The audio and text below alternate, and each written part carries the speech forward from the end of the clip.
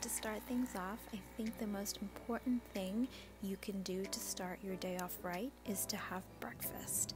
For me, I can't live without having a coffee and some sort of small breakfast. I don't recommend having something large because then you might get sleepy or lazy, but to have something just enough to feel satiated is important so you don't feel hungry later on and then overeat later on in the day. Today I'm just having some peaches and cream oatmeal with some almond milk. Another thing that I think some people may overlook is your attitude when starting the day. It's important to wake up and have a positive attitude and feel like you want to be productive and you want to get things done so that you actually go through with it. Half the time, your mind works against you when you tell yourself that, oh, I'm tired or I don't feel like doing anything. I think it's more beneficial if we start the day off with a positive outlook and so that the rest of the day can follow suit. So now what I'm doing is just basically cleaning. I think it's important that we keep our area that we're planning on studying clean. I know some people have a separate area to study or a study room or a study desk, but I ordered a desk off of Staples and it hasn't arrived yet. So in the meantime, I'm just studying in my room and I want to make sure that my surroundings is clean.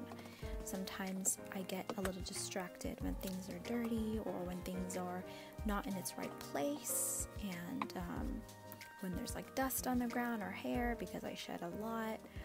So it's important for me to keep my area tidy so that I feel more at ease and more ready to work and to get things done.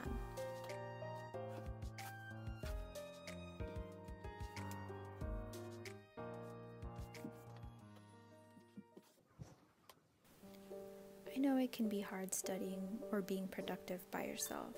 Well, at least it is for me. That's why I like to go to the library because I like surrounding myself with people who are also trying to be productive and trying to do work so I can emulate and feed off of their energy and their productivity and want to be productive too.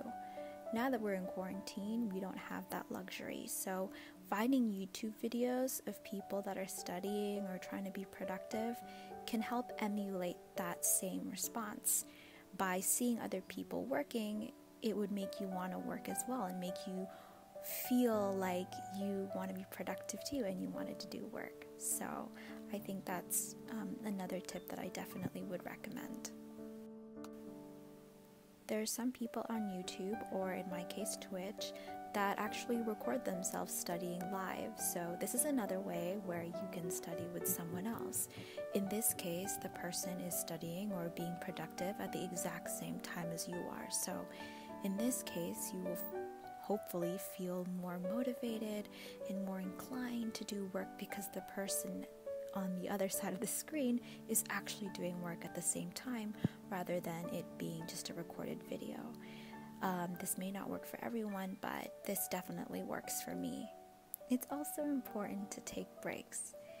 Usually I take a long lunch break. I eat lunch leisurely while watching a movie, in this case Wedding Planner, but I also watch TV shows and YouTube or just anything to take my mind off what I'm currently doing. It's a nice change of pace and it helps give your mind a time to relax before going back and tackling what you need to get done later on in the day.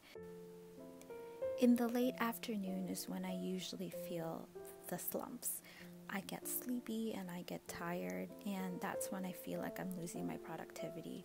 I think in this case, if you're feeling sleepy or tired, it's important to just take a nap. I think a 15 to 20 minute nap provides much better use of your time than trying to plow through those 50 to 20 minutes and not get anything done. Your body doesn't want to focus and your body won't focus. So by taking this nap, I think it'll give you a better burst of energy to tackle the rest of the day. An app I use on the MacBook is the Stickies app. I use this app to write a to-do list of things that I want to accomplish that day. It's good because it keeps that sticky note on your desktop at all times, so it's easily accessible to you, so you don't have to spend time worrying about the things that you have to get done, and it's all laid out in front of you at the start every morning. Another app I recommend is the Be Focused app. It's a Pomodoro timer where it times 25-minute study sessions and 5-minute breaks. I do want to note, however, that this is just a guideline, and that sometimes, especially for me, it takes more than 25 minutes to get what I want to get done.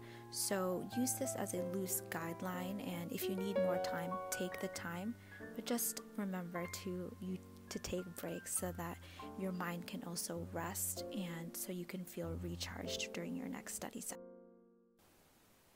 If you find yourself on YouTube or Instagram more often than not, then this Chrome extension is definitely something I would recommend. It's called Prod, and basically it blocks the websites that you normally go to and doesn't allow you to visit them until you finish everything that's on your to-do list. What I really like about this is that every time you open up a new tab, it displays your to-do list right there, and basically you have your to-do list visible at all times, and on top of that, you can't visit the websites that you normally tend to visit when you want to not be productive. So it's kind of two birds in one stone, in which it shows you your to-do list and it blocks the websites that you don't want to go on when you want to be productive. So I hope you learned something, and I hope this has somewhat helped you, and I'll see you soon. Thanks for watching.